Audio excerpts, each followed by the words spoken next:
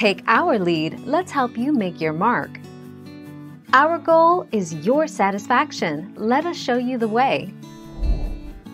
According to the agency, a first-time homebuyer is someone who hasn't owned a principal residence for the 3-year period ending on the date of purchase of the new home.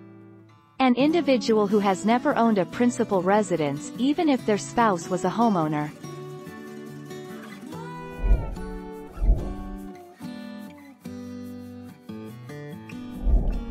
Take our lead.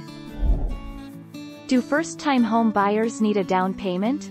Lenders typically prefer that home buyers have at least 20% of the purchase price as their down payment.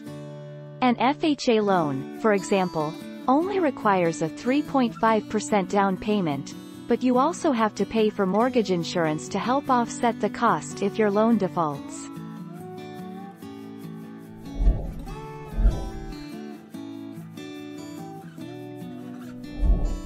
Take our lead. There are currently 2 types of government-sponsored loans that allow you to buy a home without a down payment: USDA loans and VA loans. Each loan has a very specific set of criteria you need to meet in order to qualify for a zero-down mortgage. Thank you for watching. Please subscribe and hit the bell notification.